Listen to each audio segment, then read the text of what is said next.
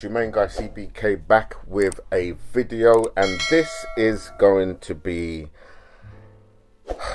disappointing for a lot of people, hard for a lot of people, certainly disappointing for me, and hard for me to have to report this, because the reality is, yes, there's been more rugs in the whole no DAO. The whole damn space is right now is just filled with ruggers, thieves. Let's call them what they are. They're thieves, yeah.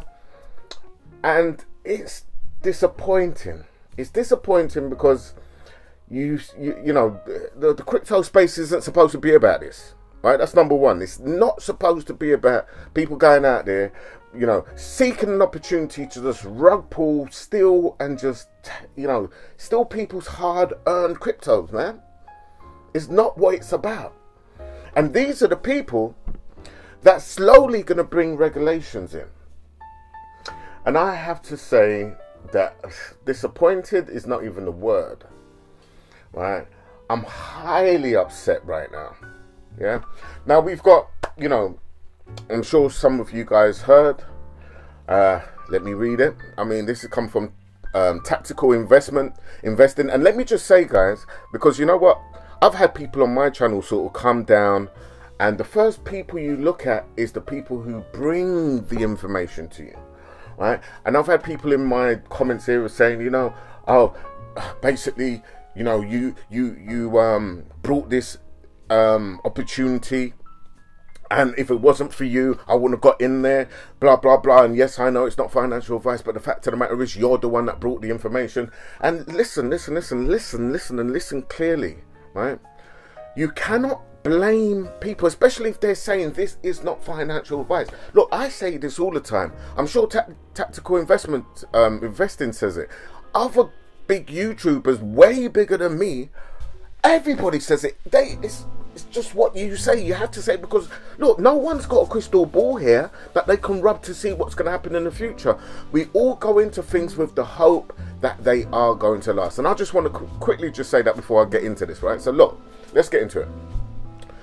Tactical Investing, right? So basically people are saying the Discord is on fire, you know, but I don't know what they're saying over there. I'm not a part of it, but anyway.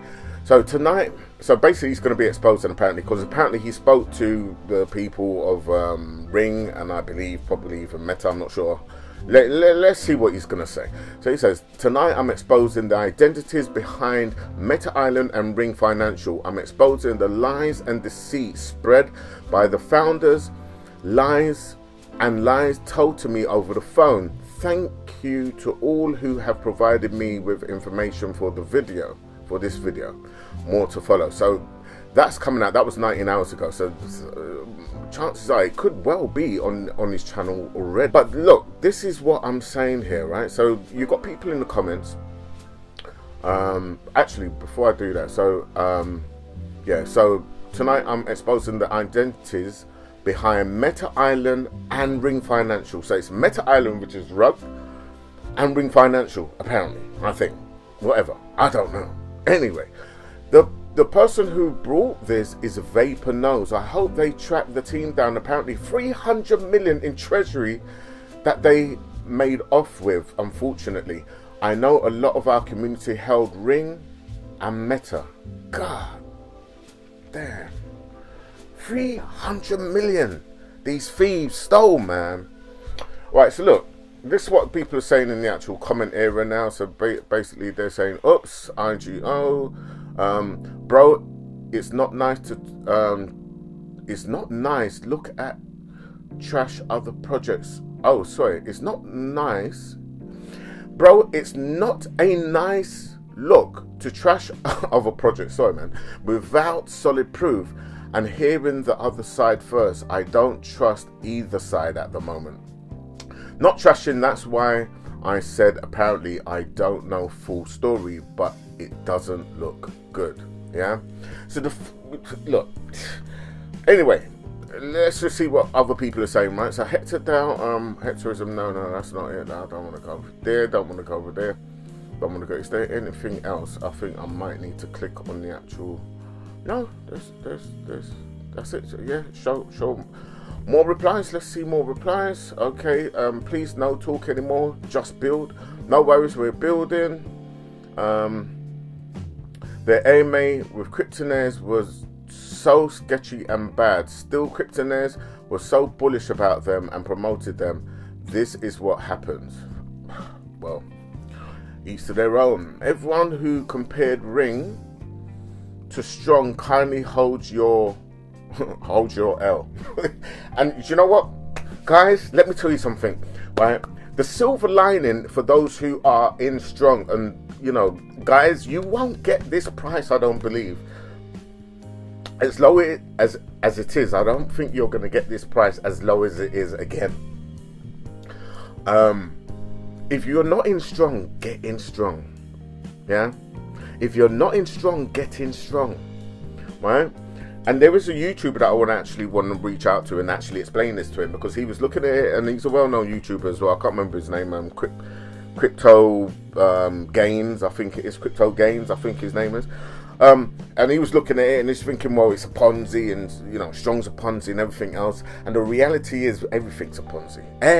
Even your job's a Ponzi. You got a boss at the top, well, you got the CEO at the top, and then all the way down, and then you guys who do the work is all the way down at the bottom. You got your boss who's right above you. So within that triangle, you got smaller triangles and smaller triangles, until it comes down to you guys who are just the buds. That's if you have a job. You're just the buds, mate, that make the whole thing work. All right, everything's a pyramid. That's just how it works. You know, it's a cycle of life. Yeah, but you have got dodgy pyramids. Yes, you do. Do you know what I mean? And it is a case where the earlier you get in, the more you gain. Right? The later you get in it's risky. Do you know what I mean? But Strong, what I call Strong a pyramid? Nah, hell no. Hell no. Why? Because they have nodes. They actually have a blockchain. They can build out blockchains. In actual fact, you can actually reach out to them and say, look, I want a blockchain with nodes, and I want to call it this, and they'll get the whole thing built up. And it's a couple of little, you know, lines of like information. It's not even code. They've removed the technicalities. Sorry, guys, I don't know why this is. Here we go. Right. Praise God, I'm getting another laptop today, so my videos is going to be absolutely teeth tremendous. But anyway, so Strong is not a company that's out there to rug people, and it's not like they do not have nodes. They do. You pay your $14.99 or whatever it is for these nodes. You pay that because there are nodes actually there. Okay. Are you making majority of your money from the nodes? Hell no, because most people who's in this space understand that when you are running nodes, back in the early days when you used to have master nodes, then yeah, you could make shed loads of money. Projects and blockchains, and David spoke about this all the time, they don't see the need of nodes, even though their blockchain will run a lot seamless with nodes, but they don't value it, right? Maybe that will change, who knows, but at the moment they don't. So the fact of the matter is, your nodes which are there, right, majority of your money do not come from that. It's coming from the whole tokenomics of the Strong token. It's very, very small supply, right, massive demand. That keeps the price stable, right? So that means that every time you go and then you want to create another node, you have to give 10. You give him 10 back to the community, even though it's broken down into different sections. But you know, you're giving, I think, 7 to the community and 3 from here. And well, you guys can see the tokenomics. It's on the website. I'm not going to go into it. The fact of the matter is, Strong a Ponzi? Absolutely not. Don't even come with that, right? You know, it's Strong block. The Strong block with the people that's actually running it. The David and I think there's another guy or another 2 that's on the team. They are reputable people that are out there. You can see his videos all over YouTube. Yeah, he's out there, his name's out there. They are doing what they're doing. Okay, and that leads me on to say, any project that is not willing to put their face out, I will not be doing the AMA with. Because as far as I'm concerned, why am I going to be talking to somebody who I cannot see who I'm talking to? Like, hello? It just don't make any sense to me. And then promote that project. It's not happening. A lot of these projects, we will starve them out. And I'm reaching out to all you YouTubers as well, right? And please spread this video. Do not do any AMAs with any projects who is not willing to have their face on the video. Do not do it. End of story. Finito. Done. And I'll tell you why. Because if you do continue to promote these projects where there is no face to them, you may start to look suspect. And I've read that in one of the tweets, yeah, where people are saying, well, you know, Kryptonians, you know, are pushing these people and blah blah blah.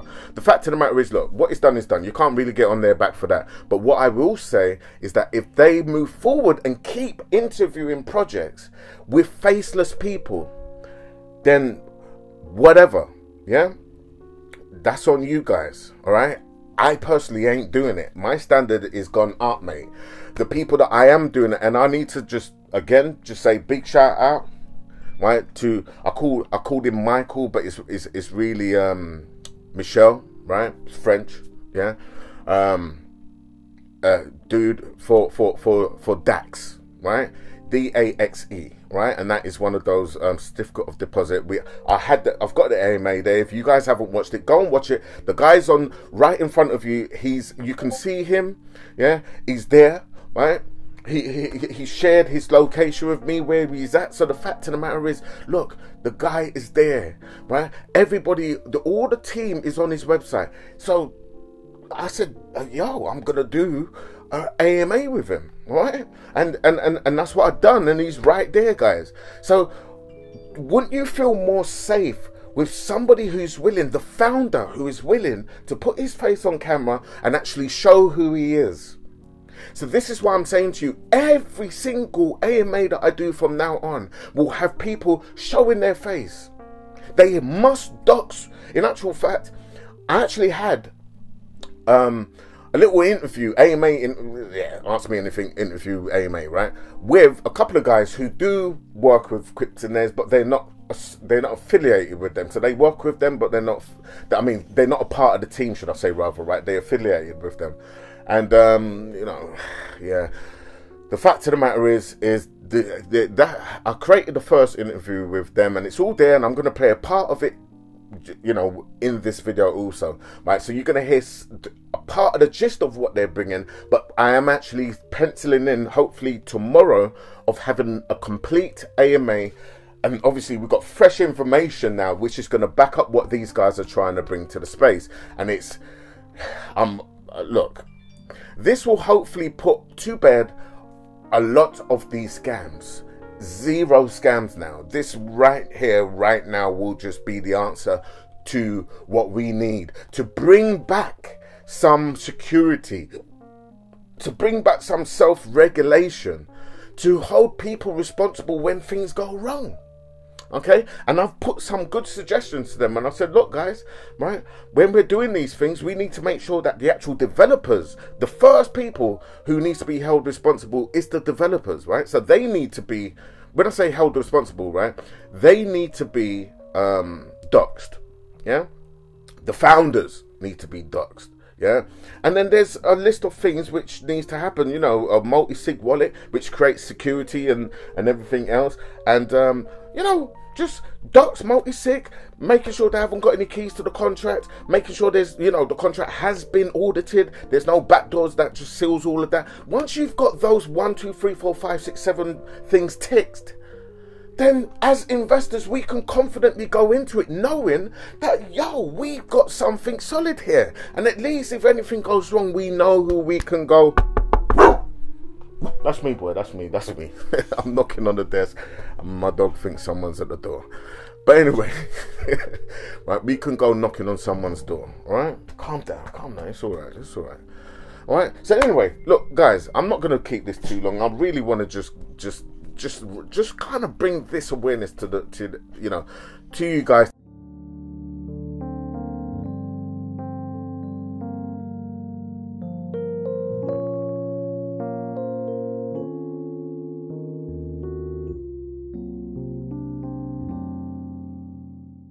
What's going on? What's going on? It's a pleasure to be able to be on this call here today. Really what we're trying to do here is we're trying to introduce a new concept and a new union of transparency into the DeFi space.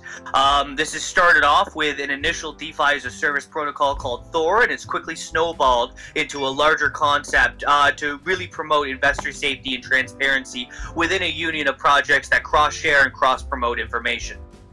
So it started, I'll give you a little bit of a history about myself. My name is Colin. Nilok backwards is my name. I've been a crypto investor since 2017. My username is just my name backwards, 1229.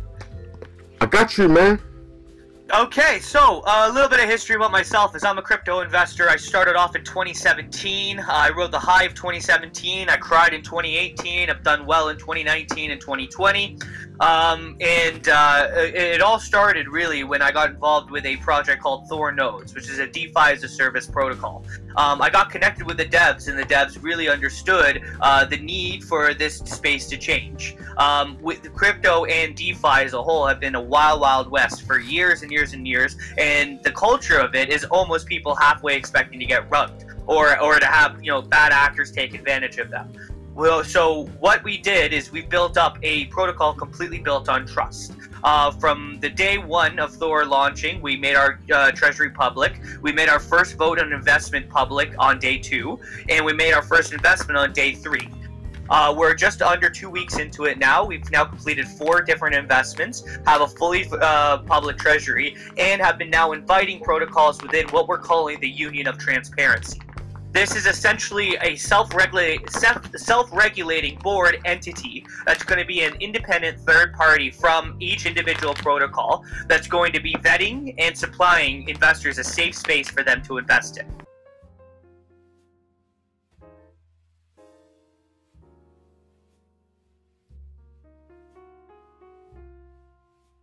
I've been your boy CBK. Check all the links in the description. Join the Discord group, guys. Every single AMA from now on, everybody's face will be visible for you guys. So at least everything that I bring, you will have confidence in investing in.